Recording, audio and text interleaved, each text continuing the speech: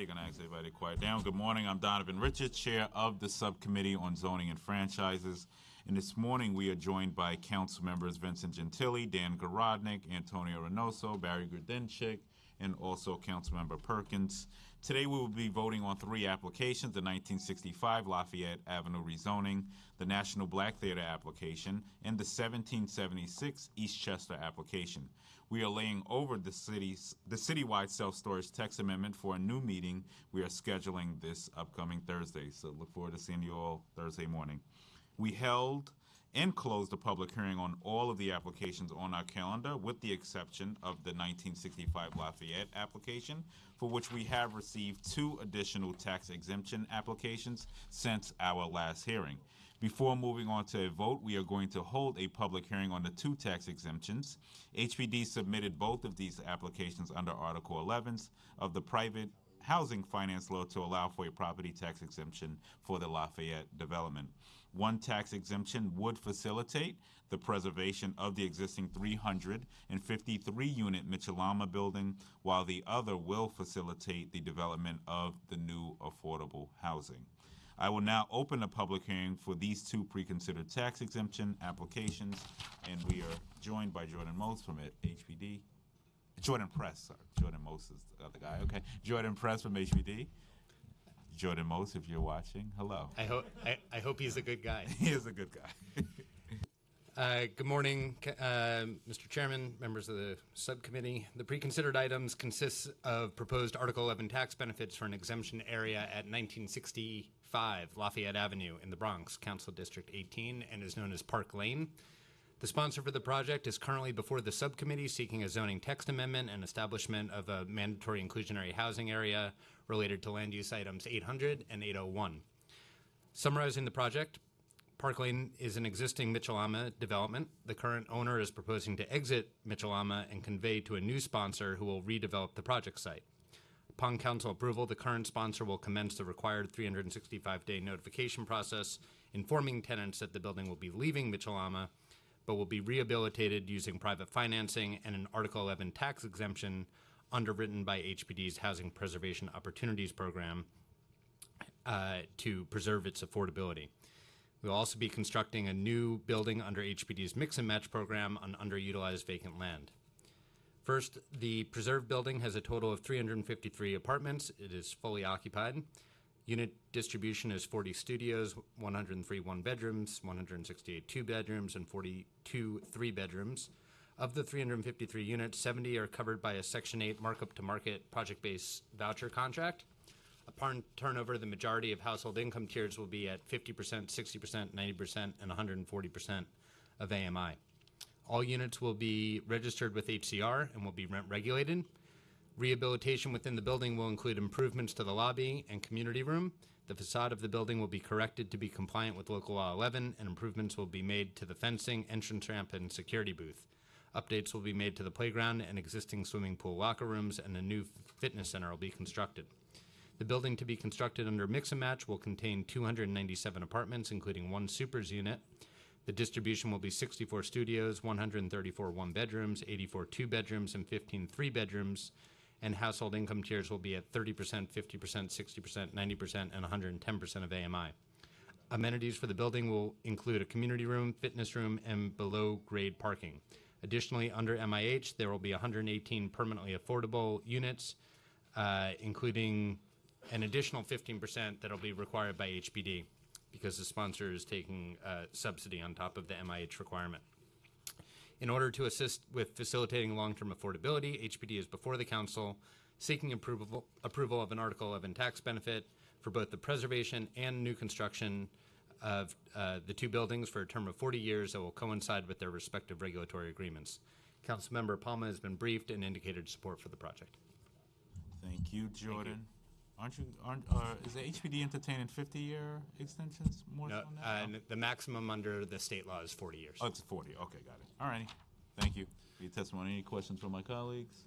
All right, seeing none, I will now ask, are there any members of the public who wish to testify on this issue? Okay, seeing none, I will now close the public hearing on this item. All righty, we will now move on to a vote on the applications on our calendar. We will be voting to approve land use items, 805 through 807, the National Black Theater application with 2 modifications. The applicant, NBT Victory Development LLC, seeks approval of a zoning map amendment, zoning text amendments to the special district, a zoning text amendment to map the site in MIH area, and a special permit to waive accessory residential parking requirements. The resulting development would include a new space to be owned and operated by the National Black Theater. We will be modifying the text amendment to eliminate MIH option number 2 and add the deep affordability option. And we will be modifying the special permit application to clarify that the parking waiver applies to all residential accessory parking. Councilmember Perkins is in support of approval with these modifications, and I will go to him for a brief statement. Thank you very much, Mr. Chair. I want to first extend my appreciation to the council staff for helping me navigate this process, which to some extent has some challenging moments, particularly at a time when the district that I represent is very sensitive to affordability as defined not in the poetic sense of the word, but in the reality of what's in people's pockets. And also, it's been very important to me because to some extent my presence here has to do with the leadership that the National Black Theater has been in my community, and particularly in terms of my own personal, political, as well as creative development.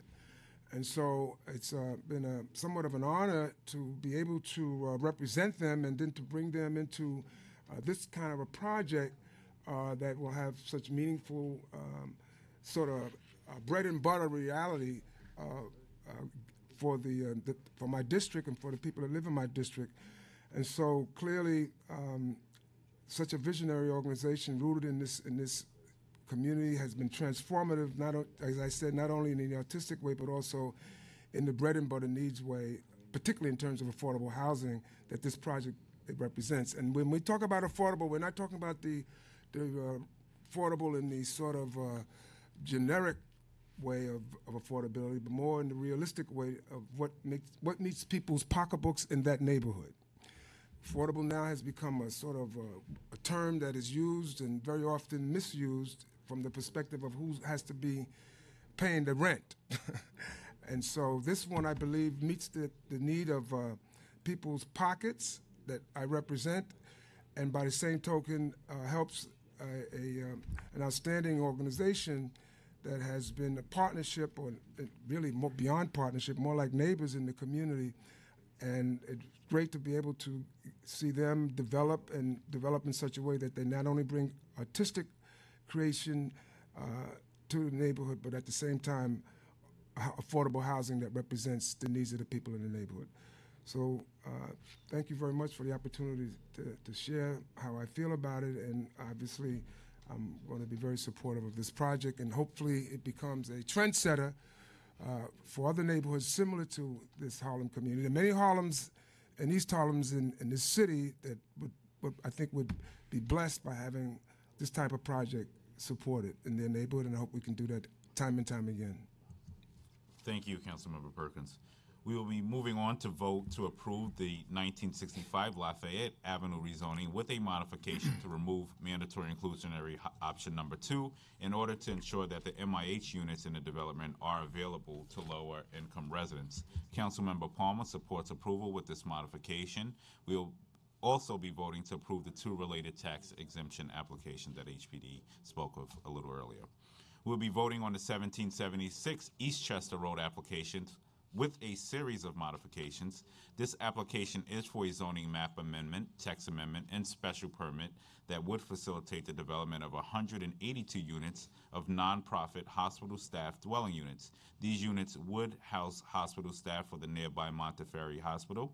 We'll be voting to modify the application to remove from the rezoning the proposed C4-2A district to the south of the development site.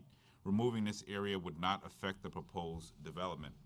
We will also be modifying the text amendment to remove MIH option 1. Councilmember Vaca supports with these modifications. Are there any questions or comments from members of the subcommittee? Seems like there's a lot of comments down there. Seeing none, okay, I will now call on a vote to approve land use items number 800, 801, 802 through 804, and 805 through 807 with the modifications I just described, and to approve the 2 pre-considered tax exemption applications. Council, please call the roll. Oh, why did I bang? Okay. I didn't mean to do that. It's Monday. I didn't have coffee. All righty, we're going. All righty. Chair Richards. Congratulations to the National Black Theater. Congratulations to all of the council members with applications in their districts. These are some great projects, especially the Lafayette. I think we're going to really do some good things to make sure we fix underlying conditions in the existing Mitchell-Lama, but also force a new development on that site as well. And to Councilmember Vaca, congratulations. I vote aye on all. Councilmember Gentili. With hearty congratulations to Councilmember Perkins, I vote aye on all. Councilmember Garodnick. Aye. Councilmember Reynoso. I vote aye. Councilmember Grodenchik. Aye. By a vote of 5 in the affirmative, 0 in the negative, and 0 abstentions, land use items 800 through 807 are approved with modification, and 2 pre-considered land use applications for tax exemptions are approved. Okay, I will hold the vote open for another 15 minutes. You all are free to leave if you wish. No, you can't. I can't bang, no.